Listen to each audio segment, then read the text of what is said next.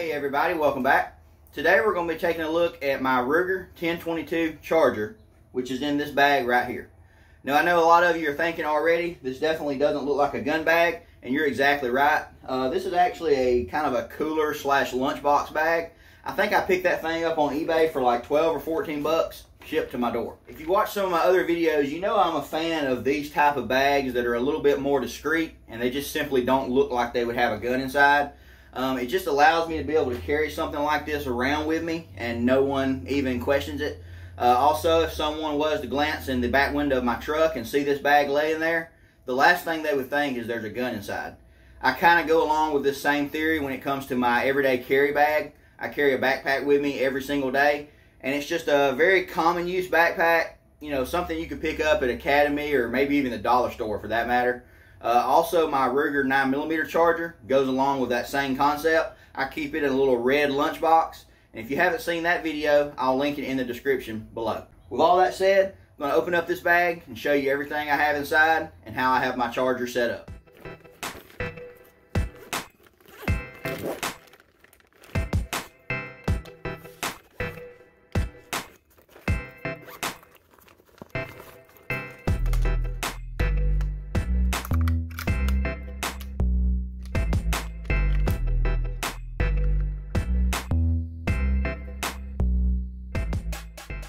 Alright, so the first thing we have in this front compartment is just a couple magazines. Got a 15 rounder there, and there is a 25 rounder. If I remember correctly, I think I can get 4 of these 25 rounders in this compartment, but I just stuck 2 in it for right now. Then here in the main compartment, we have the firearm itself. Of course, it is disassembled, so we have the barrel and receiver separately.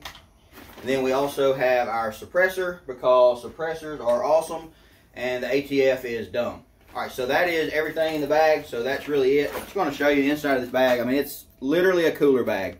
And that's what I really like on these bags, is because they're cooler bags, they have a little bit of padding. So it helps protect the firearm a little bit, and at the same time, doesn't look like it has a gun in it. Alright, so we're going to quickly throw this thing together. So this is how I store mine. I have the barrel kind of stuck into the brace assembly here, so I can just simply pull it out, put the barrel on like that, and unfold the brace. Then we can simply put the suppressor on, insert our 25 round magazine, and now we have a charger, 25 rounds, and it's suppressed. 22s like this just have a long list of endless uses, and when you suppress it, that list just gets even longer. The suppressor I have on here is a Tactical Solutions Ascent. This is a 22 caliber suppressor. The brace I have is a SB Tactical FS 1913, and this is a Ferrotech, a Picatinny adapter to be able to run the brace. Also running a Holosun optic, and I do have a slight riser on there. Honestly, don't remember the brand of that. And I also have a Magpul slimline grip. Overall, this package is really simple. It's really slim. They make some really cool chassis for these chargers now, and I have looked into those, but I have decided against them just because I wanted to keep this package very simple, very lightweight. I'm not sure of the exact weight of this gun. I'll annotate it in, but if I was guessing, it's probably somewhere around 4 pounds, maybe 4.5. The 1022 design has been around a very long time, and this action has definitely proven itself time and time again. I would have to say this is probably my favorite configuration of any 1022 that I've ever had. It's quite a bit different than the original 1022 that Bill Ruger designed, but this gun has definitely aged very well over the years, and it has came a long way to now we have something like this. I wanted this to be a fairly short video, just going over what I have here. I absolutely would recommend everything I have on this charger, going from the suppressor all the way back to the brace, and I absolutely do recommend the concept of carrying in bags like this. Hidden in plain sight is the way.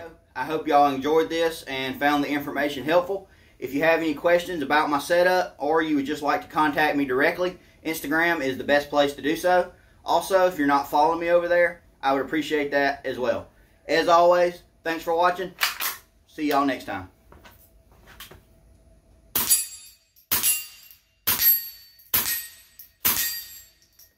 Can't beat it.